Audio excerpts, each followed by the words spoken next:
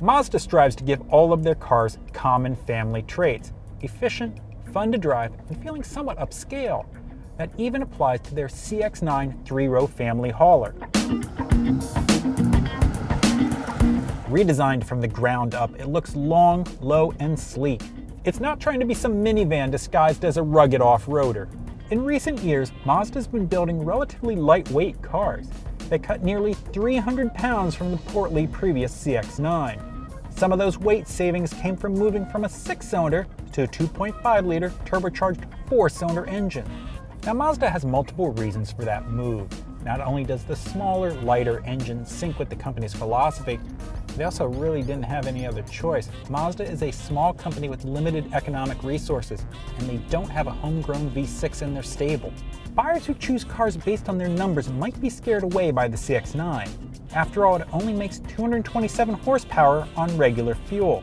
Feeding the CX-9 premium fuel bumps horsepower to 250, but that added power comes only at high engine RPM where few people drive. Save the money at the pump and run regular gas.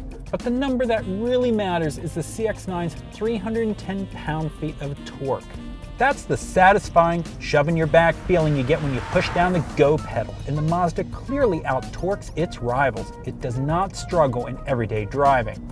Now, maybe the CX-9 6-speed automatic looks outmatched compared to the 8 and 9 speeds out there, but all that torque keeps the transmission from having to downshift all the time, and that makes it more relaxed to drive. Folks who tow a trailer might be disappointed by the CX-9's 3,500 pound tow capacity. After all, the Honda Pilot, Toyota Highlander, and Kia Sorento, they can all tow 5,000. But if you enjoy driving down a twisty road, none of those competitors handle like this. Most mid-size SUVs are nothing special to drive. Instead, Mazda wants to be the affordable BMW. Piloting the CX-9 is a joy, making it a viable alternative for buyers who want a BMW X5 or Audi Q7, but don't have 65 grand.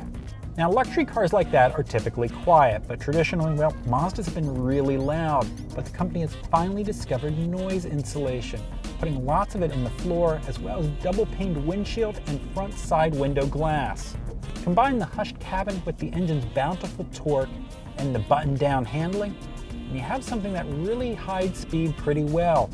You'll be happy that the optional heads-up display shows the speed limit too. Inside, the CX-9 feels more upscale than a Pilot or Highlander. Top trim signature versions have real chunks of wood and exclusive brown leather, but even lesser CX-9s are pretty spiffy. Space-wise, the CX-9 gets the job done, but the Pilot or Highlander have more room. The Mazda's sleek lines cut into cargo volume in the back, and its third-row seat is for kids only. The biggest shortcomings are up front. The driving position is rather narrow for what's a rather big car. Your right leg hits against the center console, at least that's padded. The left footrest is pushed too close, and you can't pull the wheel out far enough. Looking for a great infotainment system? Shop elsewhere. Mazda Connect looks like a budget version of BMW's iDrive, complete with a console controller knob. But here, many basic functions take way too many steps, and the system can be frustratingly slow, especially on startup. The CX-9 comes pretty well equipped. All have LED headlights and a backup camera. Mid-level touring models come with leather and blind spot monitoring. Adding navigation and low-speed smart city automatic emergency braking brings the price to $40,470. Top-level Grand Touring and Signature trims come with more standard advanced safety equipment, including forward collision warning. About half of all CX-9s will have this equipment, which is great, but we do wish it was standard or at least optional on all trims. A fully loaded Signature trim, complete with the fancy interior and LED light piping around the front grille, costs $45,215. That's not bad, but it feels like Mazda focused their limited resources on driving dynamics and missed a few details in the process. Basic front seat adjustments prove to be strangely limited, making it hard to find a comfortable position. There's also no surround view system, no Apple CarPlay, no Android Auto. Things that you expect from a brand new clean sheet design nowadays.